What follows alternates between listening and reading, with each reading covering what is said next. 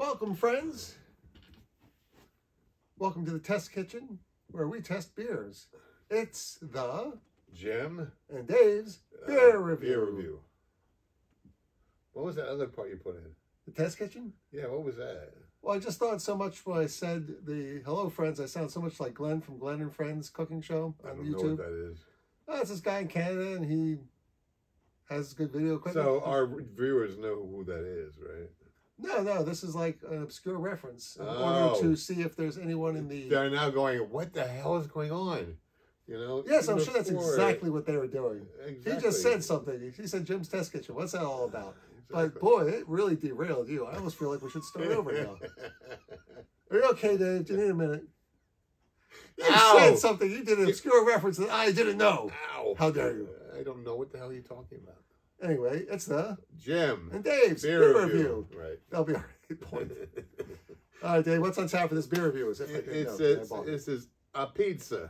Apizza from Aslin Beer Company. This is a fruited sour with a 6% ABV. Now that's less. It says sour ale brew with watermelon, raspberry, blackberry, mint, toasted coconut, and milk sugar. Ooh. Ooh.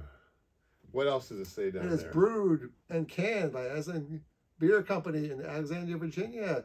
Herndon, Virginia. Pittsburgh, PA. This should be stored at 35 to 45 degrees Fahrenheit. Keep it cold. Drink it fresh. Don't age this beer is what that says. You know why? It's because they worry it's going to become a bomb probably because it can't be fully fermented. Oh, there we go. All right, didn't blow up. That's good. I've had fruited sours blow up on me before. Oh, yeah, that doesn't look like a beer at all. This is a sour, not a beer. This is a sour ale. This is pretty sure it said sour ale. What you were saying. Keep on pouring, Jimm. Yeah, that's it. Keep on going. Yeah, give me more than you. Can we switch glasses? Yes. No. Damn it. Okay. What are you doing? What'd you ask for? Alrighty. 6% ABV. It's a sour ale. It's an ale. You know when people like try out wine, they usually put a little bit in the bottom of the snifter. They go, and they'll pour a whole bunch in there first. And they just don't know if they like it or not. That's because they're amateurs. And you should know. I know how to taste. I'm not a sour guy, so he puts all this in here for me. Ugh, it smells like duty. Oh, no, it doesn't. It smells like... it's like water, coconut, sourness, tartness. All right, let's just do this quickly before I lose my nerve. Sweetness. All right, cheers. And not much of a head on this, by the way. It's kind of a reddish color. There we go. Nope. Oh, we got the whole Dave story over there. Gee, I've never had a show by myself that didn't involve you.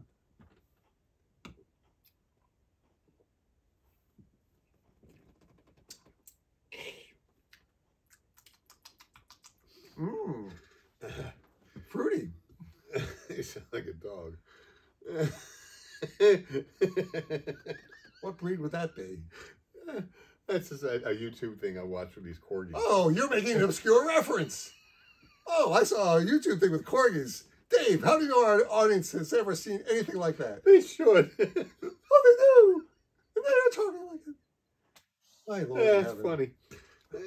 What goes around comes around. Ow. Getting back to the beer. Ow.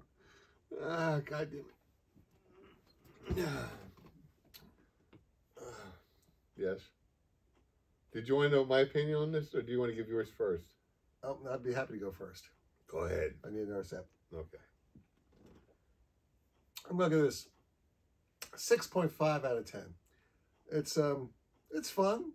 The tanginess is really weird. I think if they hadn't put in the milk sugar to sweeten this would have been way too tart. But it'd be extra sour. Put it that way. This is mildly tart. I can handle this. Coconut, sure. I think that's a predominant one, actually. Nothing else jumps to mind, even that whole list over there. It's raspberry, okay. Watermelon, all right. I can kind of see the watermelon. That's a big part of it. I have the raspberry and the watermelon. It just mixed together so well. It's really sourness. Hard to get those individual components out. It's sour. Okay, what else do you want to say about it? What's your number, Dave? It's hard to give us a number because I don't consider this a beer. All right, on your, it's not a beer, but technically an ale category, what would it be? Yeah, somewhere around about a 6, I guess. Okay, well, that's not bad for you. No, because I mean The ripeness of the watermelon and the raspberry, I think, are what makes it come to me and make me feel like wanting to drink more instead of drinking less. I get that. Absolutely. But when I have the sourness and I'm making these weird facial expressions, I don't like that part. Well, I actually thought that was good for the video. To see you in the convulsions. And then it hurt my back because I was like, ow, it hurts. Oh, that's not good.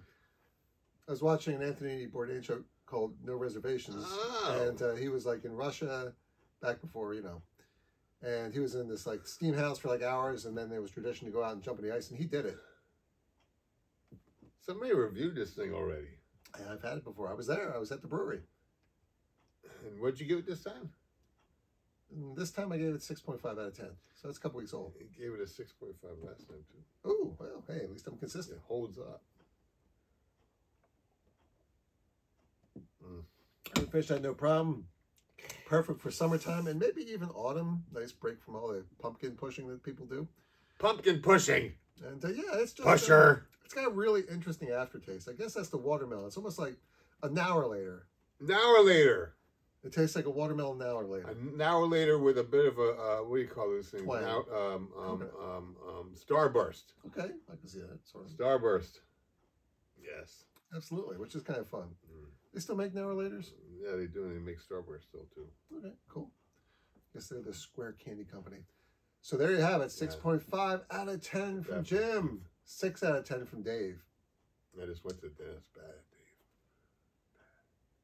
No, going to the dentist is good. No, them telling me, oh, you need to do this, that, and the other thing still. Here, come 4 times a year instead of twice a year. I'm like, yeah, can't do that. Do it 3 times. Can't do that. Don't have the money for that. It's worth it not to have. I start doing it 3 or 4 times a year, and I'm just. I started using a water pick. Haven't had a problem. Using a water pick. I do have one. Yeah. Do you use it? It's been a couple months. It's supposed to use it every day, and brush your teeth twice a day. And don't forget. I brush my teeth after every meal and before bed, and when I wake up sometimes. I don't brush my teeth, but I used to do only once. Rinse with Listerine. I do Listerine. And after too. lunch, I will also rinse with fluoride rinse. Listerine is fluoride, isn't it? No, it's germ. It kills germs. It causes plaque. Okay. Well, I try to be better now because I don't want to lose my teeth. Yep. I have some bone loss, so it's not a good thing. Yeah, that's definitely good. Hey, you youngsters, make sure you brush your teeth. Anyway. I'm telling you, when you get to be 57 and you're going, you know what? I'm like, I know. I messed myself up. It's my fault. Tell me how I can help myself now, please. I'm not stupid. I'm totally there with you. Right. Right. So. Right. 6.5 out of 10 from Jimm. 6 from Dave. Right. We're so glad you can join us, friends. And I just want to say that women who are pregnant should not drink alcoholic beverages due to the risk of birth defects. Trying to figure out what the sign language would be for what I'm saying. I shouldn't do that. Birth defects. You shouldn't operate heavy machinery or drive a vehicle if you're under the influence of alcohol. Right. Or any kind of heavy machinery when you think about it. You don't want to get on a go-kart either, man. If you drink too much like every day, it can cause health problems. You go underneath their car and they could like run you over and then their car could smash into something and then kill something else. It's not a good thing. Well, I'm so glad we're ending the video on a high note. How about this? Peace and love. Peace and love. We love you all. For all those people who are commenting, I will no longer be sending out your free gift certificate to Jimm Fest 2024. Right. Jimm Fest. Anything that's sent after today will be tossed. Sorry. Another tangent with something that you don't know about. Oh my God.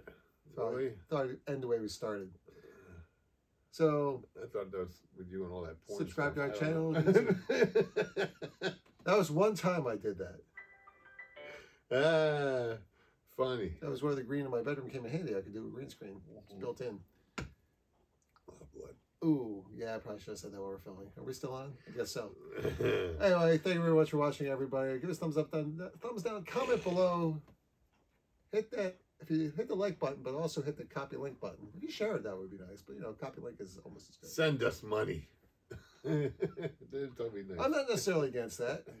Just said to small whatever denominations, your choices to jimmfb66@gmail.com. Whatever it is. Yes, that's what you gotta do. Thank you. We love you guys, man. Thank you for watching us. All 5 of you. More than that. 6.